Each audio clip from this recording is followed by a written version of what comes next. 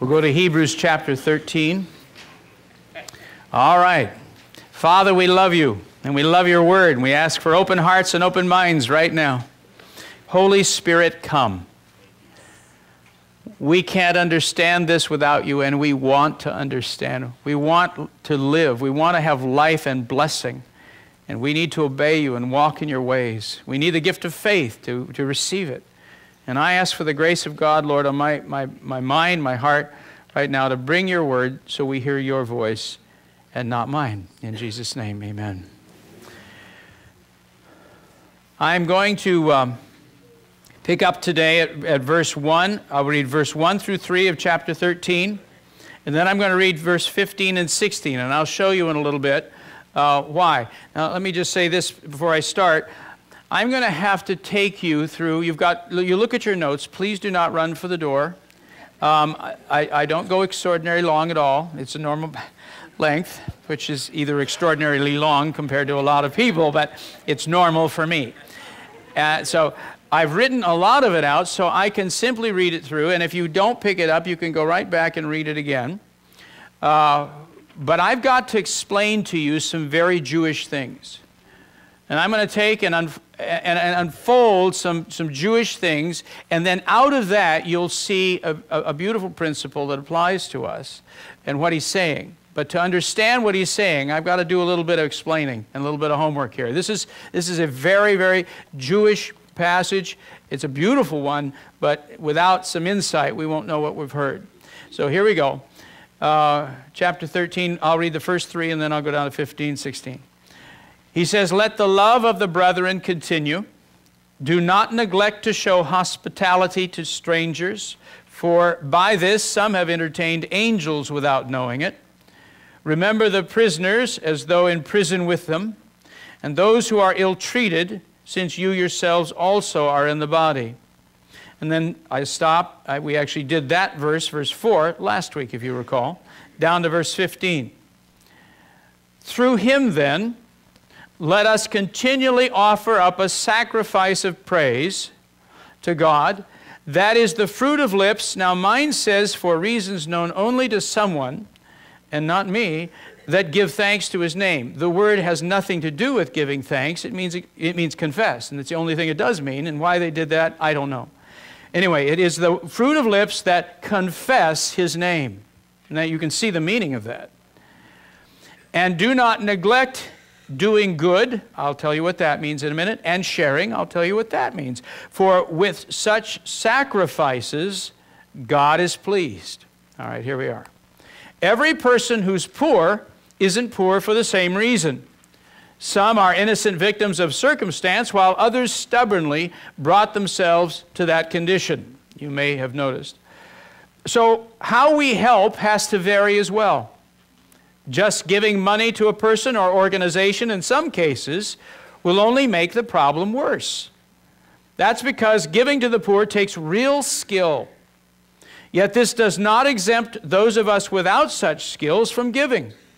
It means we need to learn how to give from those who do. And in some cases, let others do the giving for us. Yes, God wants each of us to be generous, but generosity alone isn't enough.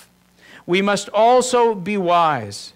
We should never simply give money away saying to ourselves, "Well, I've done my part, so whatever happens with that money is of no concern to me." That's not true. We're called to be stewards, not merely givers. We must never waste precious resources that, if given wisely, would truly further God's kingdom. In the pastoral remarks at the end of his letter, the author of Hebrews tells his readers that God wants believers to thank him for our salvation by giving generously to people in need. He compares such giving to the thank offerings the people of Israel presented at the temple. He encourages us to give to the poor and care for persecuted believers like they were members of our own family. I'll show you where I get that. Now back to the text. I'll follow you can follow with your eye, verse 1. The first area he addresses is brotherly love. Mine says, "Let the love of the brethren." Do you know what the Greek word is there? Philadelphia, yes. He says, let Philadelphia remain, is what he says, and anybody who's from Philadelphia is glad to hear that. He says, let it remain, meaning don't allow your practical care of one another to erode. In particular, verse 2, one area of brotherly love which was being forgotten was hospitality. Now, let me insert something here. The early church, from the very beginning, had people being thrown out of their families, ostracized, persecuted for their faith in Christ. You see it right off in the book of Acts. And you see the early church caring for each other, bringing people into their homes. You see people selling pieces of property and giving it to the apostles. You see the care of the poor. And in this case, it wasn't simply primarily the care of generic poor. It was caring for those who were homeless, who were abandoned, who were persecuted for their faith in Christ. They were being family to each other. And what he's saying is, over the course of years, that practice is declining. But they're still being persecuted. And there's kind of a weariness with caring for others, apparently, that's been building up.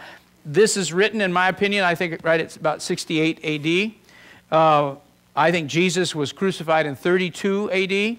And so you can see there's been all of these years that have passed, and that willingness to care and to give and to serve each other is eroding. So he says, let it remain. It needs to come back. In particular, the area of hospitality, he says. The Greek word means love of strangers, which would certainly include welcoming traveling apostles and evangelists into their homes, since few inns were available in ancient times. But in light of the persecution many were experiencing, the strangers he was encouraging them to welcome must have also included homeless believers. Many had been ostracized from their families or had lost their homes and property. In the early years following Pentecost, there had been a strong sense of responsibility to care for one another, but apparently the practice of koinonia had begun to wane. As a way of motivating his readers to restore this practice, the author reminds them that some have entertained angels without knowing it, referring most likely to the unexpected arrival of the Lord and two angels at Abraham's tent in Hebron, and later of the angels' encounter with Lot in Sodom. Do you remember those events? All of a sudden, Yahweh and two angels show up and have dinner with Abraham and Sarah. And what he's saying is God can show up with surprise encounters in which he's there and he tests your heart. Amen. Yeah. Why don't we turn off our cell phones? I didn't think to say that, or at least put them on vibrate. All right? We had one last week. It sounded like a bird, like a little chirping bird, and I'd just been talking about mourning. And it was something like, da, da, da, da, da, you know. And I always want to joke, and I have to control myself every time one of those goes off. So, all right, verse 3. Next, the author reminds his readers to continually remind yourselves of the prisoners by thinking of themselves as having been bound with them. In other words, when a fellow believer is arrested, we should be as concerned as if we were in jail with them. He also describes these prisoners as the ones being evilly treated, referring to the tortures and deprivations which occurred in such jails. Believers who still had their liberty should remember that they too were in the body and might someday suffer the same hardships. With this in mind, they ought to care for their imprisoned brothers and sisters just as they would wish to be cared for if they were the ones in prison. Such care would certainly include visiting them, bringing blankets, food, clean clothes, and of course, prayer. Now, let your eye go down. We're going to verse 15. You say, how does this relate? You'll see in just a moment how these passages relate to each other. How should believers respond to the fact that God sent his Son to be our ultimate sin offering? Now, looking at your text, you see verses 10 through 13? That can't be too difficult, right? You're with me? Let me tell you what he's describing there. He is describing there a sin offering, particular kind of offering, and in particular, the sin offering that was given on Yom Kippur, the Day of Atonement, which was made for the entire nation of Israel, in which there is a bull which is sacrificed, and then the blood of the bull is taken all the way in to the Holy of Holies. There the high priest will have this bowl, and he dips and he sprinkles. It's like this. 7 times he sprinkles the blood on the mercy seat, the gold plate on top of the Ark of the Covenant. 7 times he sprinkles the blood on the ground before it. He's appealing for mercy right before the Lord. But that day, that bull's body is not eaten as other sin offerings would be done. That bull will be taken out and burned entirely in a holy place. It's symbolic of Christ. It's a prophetic event. He will go on to say, just as the sacrifice was taken outside the gate, so our Lord Jesus was crucified outside the gate. Let us go out and bear his reproach. Let's stand with him as our sin offering. Now what I want, okay, you got sin offering? That's what he's just said in verse 10 through 13. Talking to Jews. He said, Christ is our sin offering. He's our Yom Kippur. And then he says in verse 15, this. The term, pardon me, the author says we should thank him by presenting peace offerings. The term he uses here, which means it's translated sacrifice of praise or thanks, is used also in Leviticus chapter 7, verse 12, where it describes a peace offering presented to give thanks to God. Peace offerings were intended to express thanks for some saving act which God had performed, or to make a vow or express fellowship with God by being his guest at a symbolic meal with him. Go back and look at chapter 7 of Leviticus. I told you I have to explain some Jewish things here to you for you to understand what he's saying. But you'll love it when you see it. Now, on my page, I've got verse 24 through 30 of chapter 6. So you need to see that first. Those verses are describing the sin offering. In particular, the sin offerings where the blood is taken in before God. And it says you will not eat the body of that sacrifice, but it will be burned in a holy place. All right, so the sin offering's been given. 10 verses later, he uses, listen, the exact same words in the Greek, because there's a Greek translation of the Old Testament, the exact same words that the author of Hebrews uses that you have translated sacrifice of praise. And it's referring to a peace offering. So he says, here's the deal, he says, for the great sin offering which Christ has made us, here's how you say thanks to God with your peace offerings. Now let me tell you what a peace offering is. A peace offering isn't like other sacrifices. Other sacrifices, you'd lay your hands on the animal, you'd confess your sins, you'd impart your sin to this poor beast, you'd cut its throat, it would die, the blood would go out before the Lord, appealing, this animal's life for mine. Have mercy.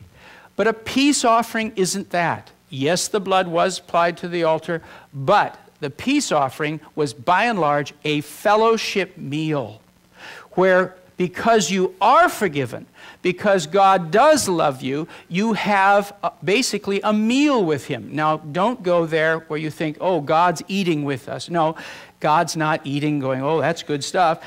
That's another religion altogether. But God is with you as you eat. Have you noticed, for example, when Solomon dedicated the temple, they sacrificed, what was it? I don't know, 150,000 oxen or something like that. You think, that is disgusting. All those poor animals. You know, what's the deal here?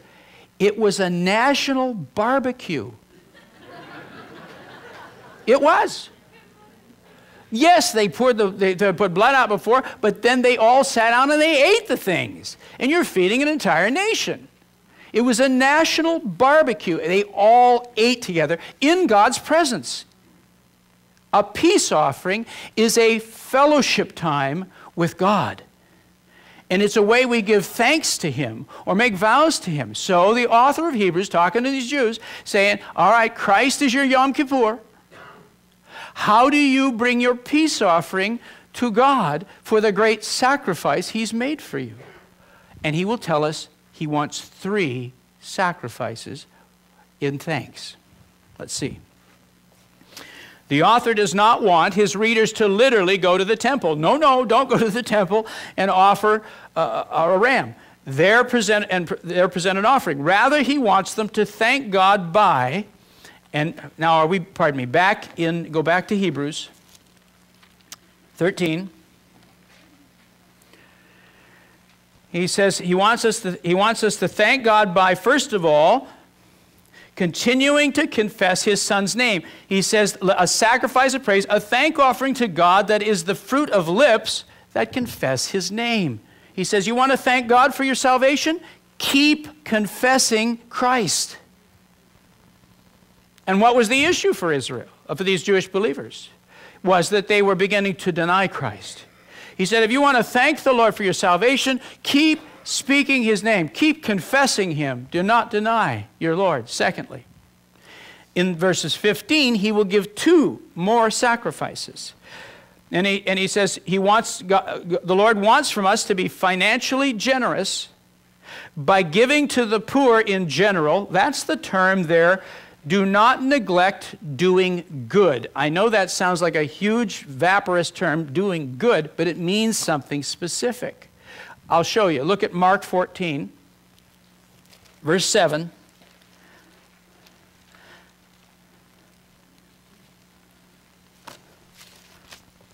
Here is in verse 7 is the exact same word again, the exact same term, do good, and this is what it means. The woman has brought the alabaster vial of perfume, has broken the neck of it, and poured out what is worth 1 entire year's wages. What do you make a year? That's how much value that woman just poured out in oil on Jesus. It says it's 300 denarii. A denarii is a working man's day's wage. 300, virtually a year's worth of salary. So watch what happens. It says, some, verse 4, were indignant, remarking to one another, why has this perfume been wasted? By the way, who's the some? Judas. He kept the purse and he's been pilfering. But you'll notice that they had a purse and they had a practice of giving to the poor, even Jesus with his disciples. For this perfume might have been sold for over 300 denarii, and the money given to the poor, and they were scolding her. But Jesus said, let her alone. Why do you bother her? She's done a good deed to me. For you always have the poor with you, and whenever you wish, you can what? Do good, exact same words to them. But you do not always have me. What did he mean by do good? Come on. Give to the poor. Right. So the author of Hebrews says, one of the ways God wants you to thank him for your salvation is to care for the poor. Give to the poor. And then he goes on. Let's go back to Hebrews. See, I got to unpack this thing, or we don't know what we're seeing. So we get into it, it starts making beautiful, beautiful sense. He says, you are to do good and sharing. Now the word he translates sharing, what's that? Koinonia. Say koinonia. He says that means he wants us not only to do good to the poor in general, but to contribute to the support of impoverished believers. The word koinonia means to have in common like a family. And the early church took care of each other. If someone was suddenly thrown out of their homes, if they were hungry, if they were in jail, you took care of them in practical terms, like your own flesh and blood. You went and you brought them into your house. You took blankets and food. You cared for each other. We often hear the word koinonia used for like a coffee gathering, or something. Well, whatever. But it doesn't mean that. It was a technical term. They were using it very deliberately in the early church. Koinonia meant you took care of each other, though you weren't related by blood, as if you were. They're your family. They're your brothers and sisters. They're eternal family to you, and you take care of them like your own.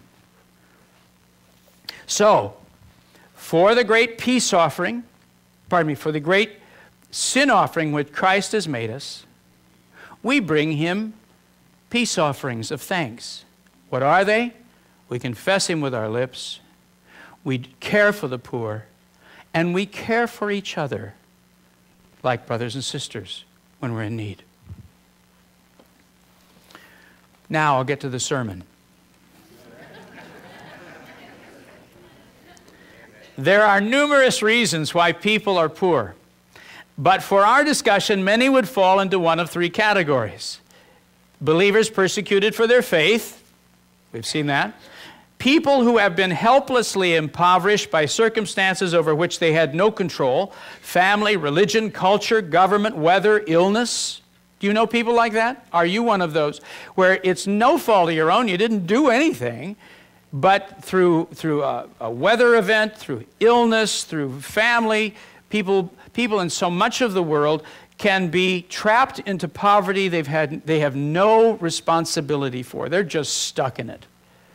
In the United States, at least up till lately, most of the poverty, the estimates are like 85% of the poverty in the United States, the real poverty, has to do with people who have exhausted the goodwill of their families through alcohol, drugs, and even mental illness. People who are antisocial, who've broken down.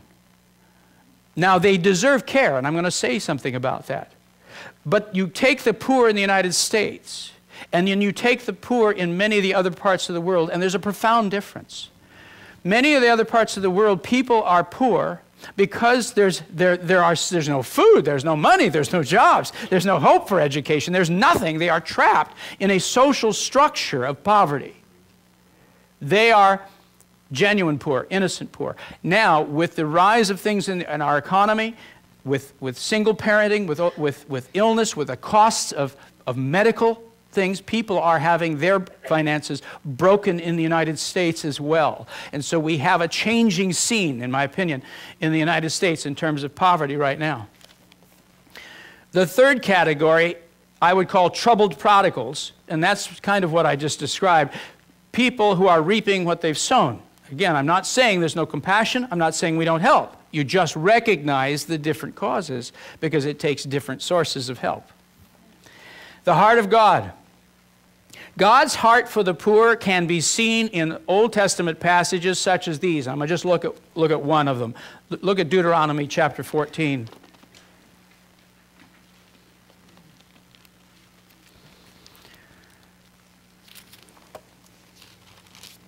I want you to see that God has always, verse 28 and 29 is just the one I'll pick up, and maybe I'll look at a verse or two just so you can sense it in 15.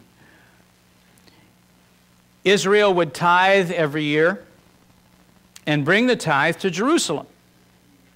But every 3 years, they'd take a second tithe. And that tithe would be, here's what would happen with it. At the end of every third year, you shall bring out all the tithe of your produce in that year, and shall deposit it in your town. Not Jerusalem, but at home. The Levite, the one who's doing religious work, because he has no portion or inheritance among you. The alien, the who?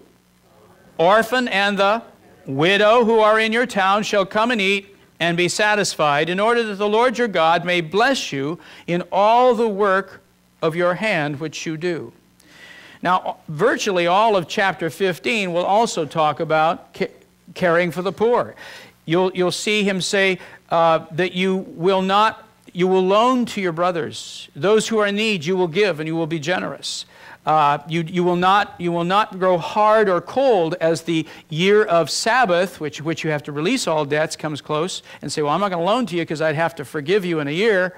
No, you loan generously right on up to the Sabbath year. And he says that if we will do that, there'll be virtually no poor among us, that you will care for the poor. Verse 10, you'll generously, in chapter 15, give to him, and your heart shall not be grieved.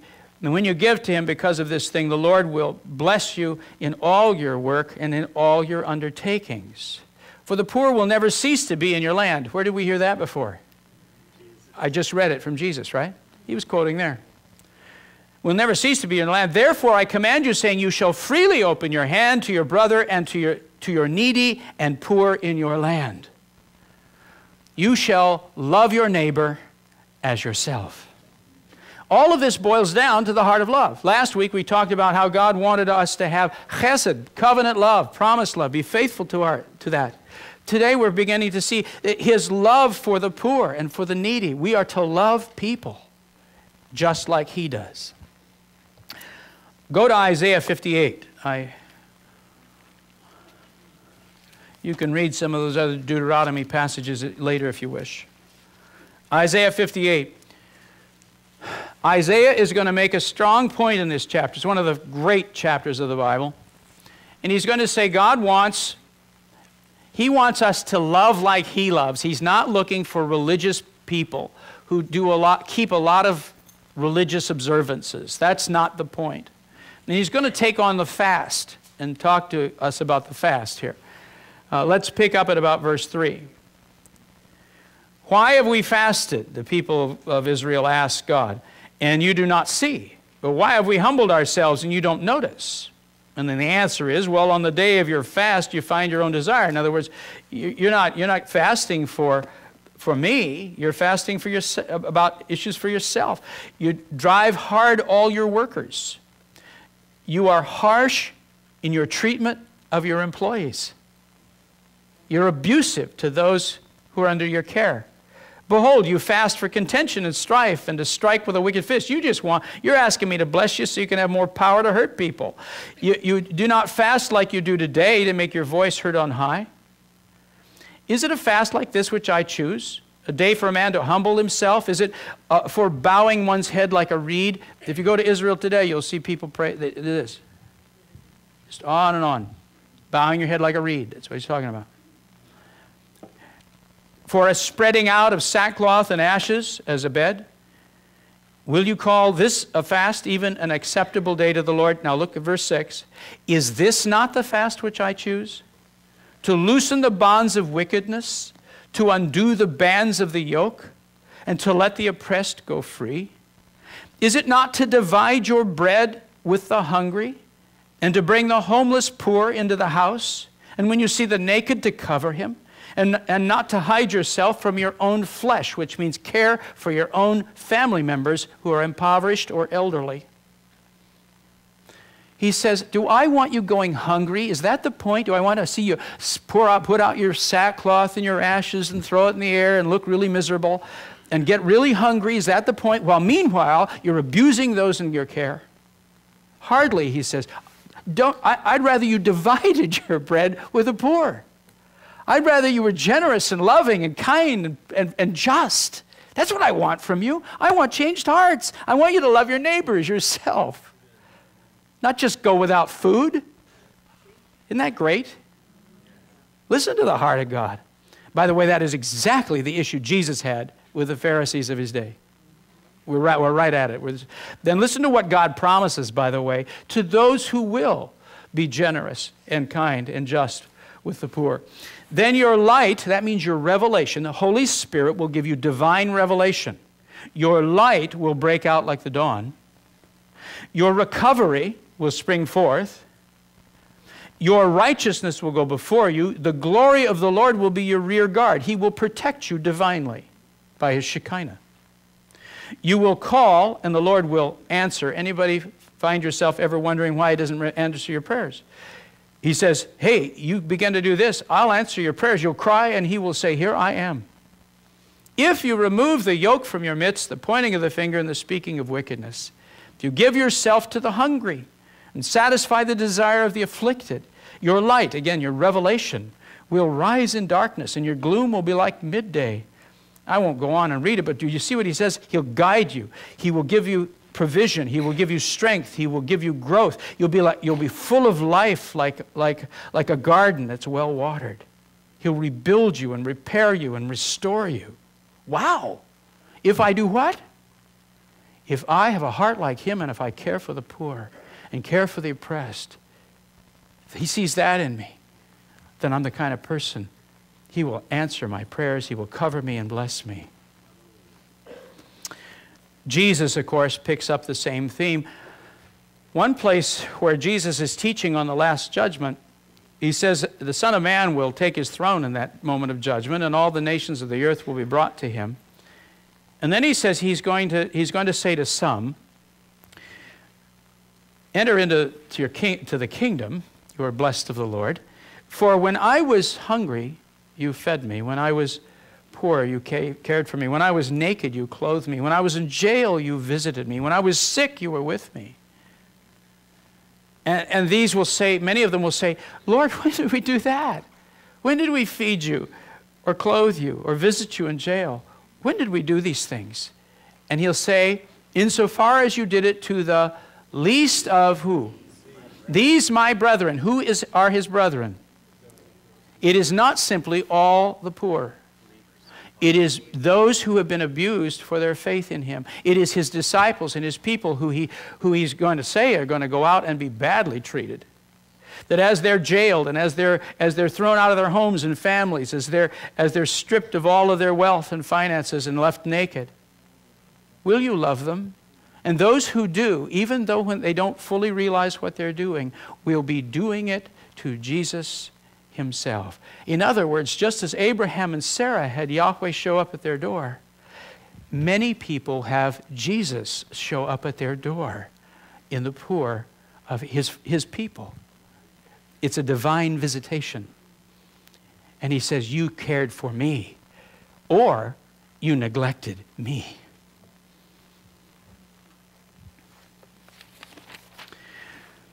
What responsibility did the early church feel toward the poor?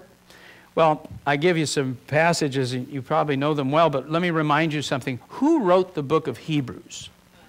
I mean, you among all the people of the earth know. Yes, Barnabas, I think, wrote the book. In chapter 4 of the book of Acts, it's verse 36, it says this. It says, Joseph, a Levite from Cyprus, whose name is called Barnabas, the apostles called Barnabas, had a tract of land he sold and came and brought the money and laid it at the apostles' feet. For who? For the poor.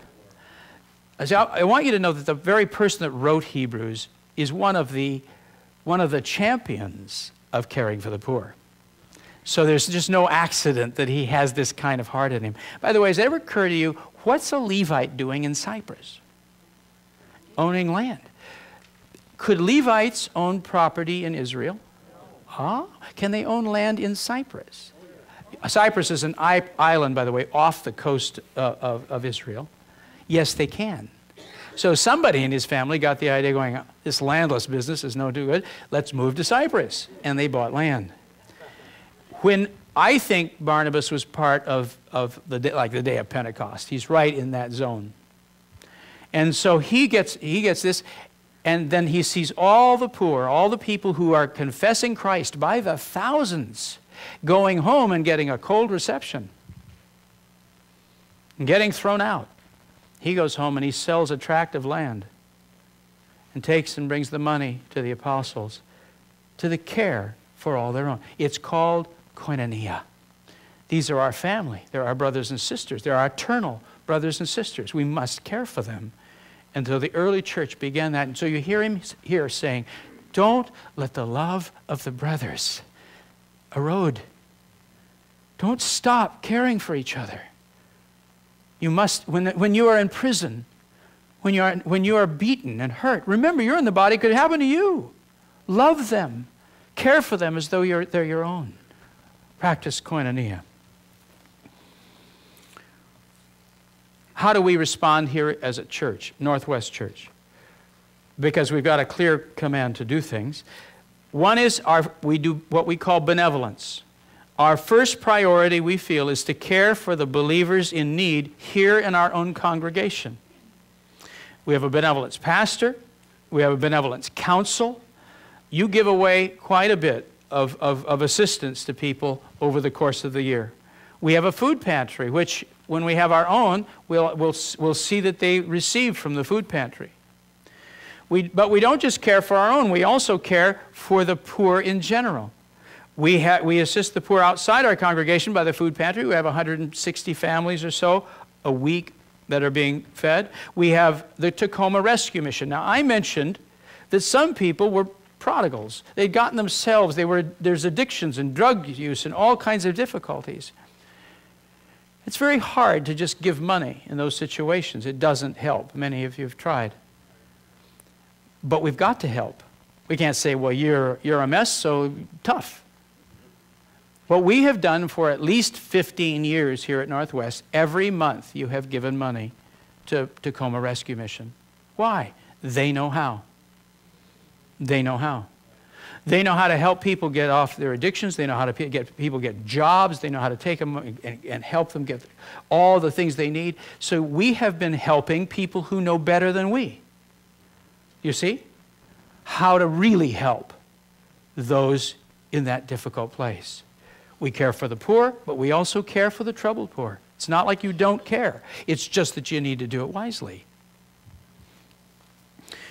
We have given as many years to the Home for Unwed Mothers. We help the South Sound Dream Center. You have the youth that do backyard missions. Some of the youth are also doing 30-hour famines. The whole point of that is giving food to people in need. We do missions. We assist people in churches and other locations. Papua New Guinea, Peru, Kazakhstan. Our Above and Beyond Fund, you feed 2,000 children a week. You give medical care to 8,000 people in the course of 2 clinics in a month. You've been providing that for years. You build churches and you house orphans. You are, with our summer mission, we'll be going this year to Idaho Falls. With our summer mission, we are going to congregations which, frankly, are poorer than we are. They don't have the resources we do. To whom much is given, much is required. So it is our joy. We'll take $25,000 and about 50 to 100 or even more people. And when we're done, we will take a church in other locations, and we will leave about $250,000 to $350,000 in improvement and value to them. And it's a joy to us. What are we doing?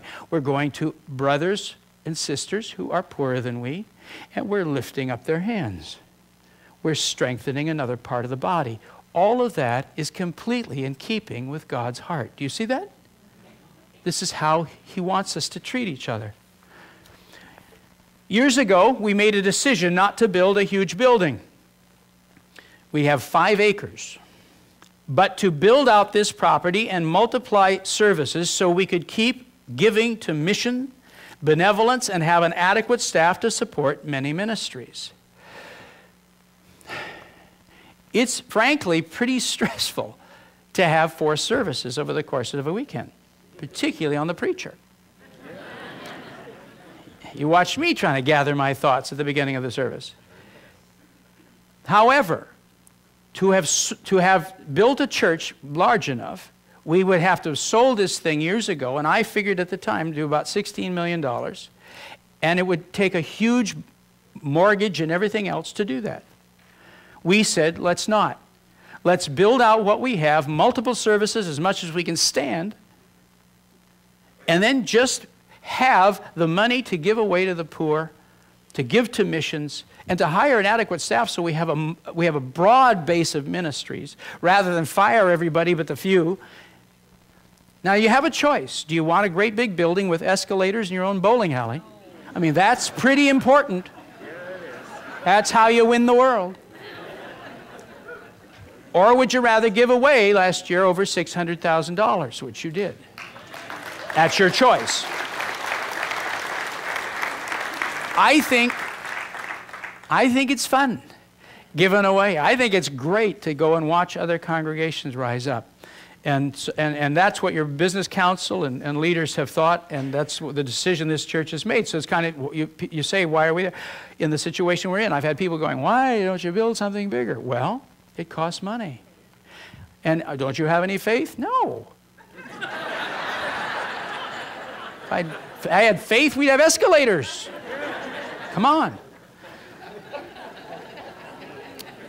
Now, I'm always conscious this one's going out on the radio.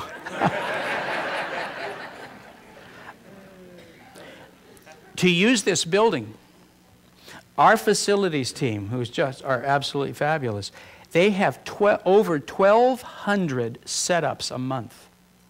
They have to clean and set up a room for a specific event, 1,200 in this building a month. We are wearing this puppy out. And we're fixing it as fast as it breaks. And that's what we're doing. We just decided, let's use this hard. Why? Because God loves the poor. Because God longs for the world, and that we can have enough for us and give away more. Our budget right now for our mortgage is 8% of our income. It's very small by comparison, and we've kept it that way on purpose. How does God want us to respond as individual believers? He wants us, you and I, each of us, to identify wasteful or unnecessary spending. He wants us to redline our lifestyle. At what point, you kind of come to a place you say, how much is enough? Because in some people's minds, as long as my income keeps rising, then my lifestyle must keep rising. When I was at Fuller Seminary, we had a professor there named Ralph Winter. And Ralph had come off of the mission field recently when I was there. And he and his wife had lived very simply on the mission field. But when he came to Fuller, you need to know that the seminary at that time paid the highest salaries of any seminary in America. And they paid a sizable salary for their faculty. They got prestigious people and they paid them. So he went from that to that when he came. And his wife and he talked and they said, look, we were perfectly happy on the mission field. So why don't we just live like that in Pasadena? And so they simply kept the same lifestyle. And I just watched this. He didn't boast on this. I just happened to know he did it and talked, and some people told me what he was doing. But they just said, we lived that way there. Let's live that way here and give everything else to missions. And that man's life just made an impact on me. I couldn't get away from the example of what he had done. It was so different, isn't it, than, never mind. And I just saw in there that you can redline somewhere. You can just say, this is enough. And that God's not only okay with simplicity, that there's something beautiful about simplicity. You know, we've been in this passion in America for stuff, and it's driven by an advertising culture. You know what their job is? To convince you to buy stuff you don't need. That is what advertising, because if you needed it, you don't need to advertise. You don't have the electric company advertising, why don't you turn on the lights? You do. But you have other products that they have to sell and have all sorts of, violins going and people just euphoric that they finally are brushing their teeth with this stuff, or, though I do think you ought to brush your teeth. I think that's a standard need. But you see what I'm saying? And we've gotten driven in this thing as really the wealthiest believers on planet Earth. And we've just consumed huge amounts of our own giving, going into debt to live at a lifestyle to find the euphoric happiness that they promise us in the advertising. And it surely hasn't worked. And I'm just saying there's a point where, and it's an individual decision people have to make for themselves, where you just say, this is enough. And beyond that, Lord, I want to give as you lead me. I want to be generous with it. Watch for those in need. Each of us should be doing that. Persecuted believers, genuine poor, troubled prodigals. We can increase the percentage of our giving as we are able. I think as you get older and have fewer expenses, also as your income goes up, there's a point where 10% really isn't enough. Where you say, yeah, I'm tithing, but why don't I give more? Lord, what do you want me to give? And you just begin to increase it as it's there. It's one of the purposes for us for the above and beyond. Many of us want to give more, and that's so we give collectively with it where it's targeted and used well. We need to add love and faith to every gift. You know, there's plain money and there's blessed money. You can't build God's kingdom with money. You knew that, didn't you? Only people in the Spirit can build God's kingdom. But when you take money and you say, Lord, by faith and in a heart of love, I give this to you and I ask you to bless every penny of it and change lives, that you've released is an anointing of the Spirit. And God, I believe, honors exactly what we've asked. And then finally, we need to get our hands dirty. It's not enough to write a check.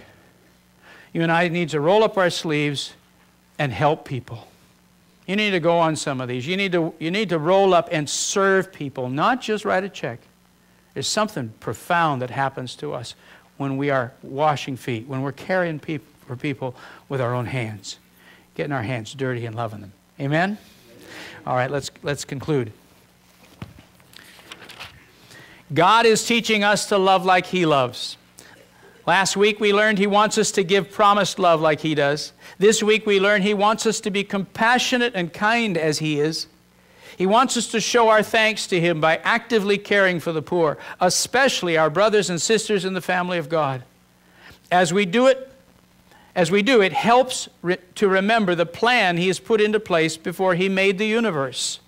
He predestined us, you and me, to be conformed to the image of His Son, so that He would be the firstborn among many brothers and sisters. You and I are being conformed to Jesus. We are being drawn by the Spirit to love like Jesus loves, to be kind as Jesus is kind, to give and serve as Jesus is. Every one of us is on the same track. It's been predestined before the worlds were made. Aren't you glad? Yes. We are too. You're a lot nicer once Christ works in you. And so am I. Would you stand with me?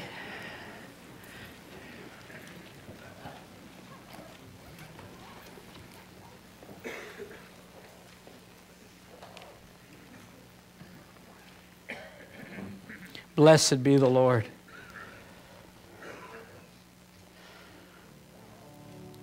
Father, as we look at your word today, our eyes are opened up again to remember that we are family, not only here at Northwest, but we've got a family around the entire planet.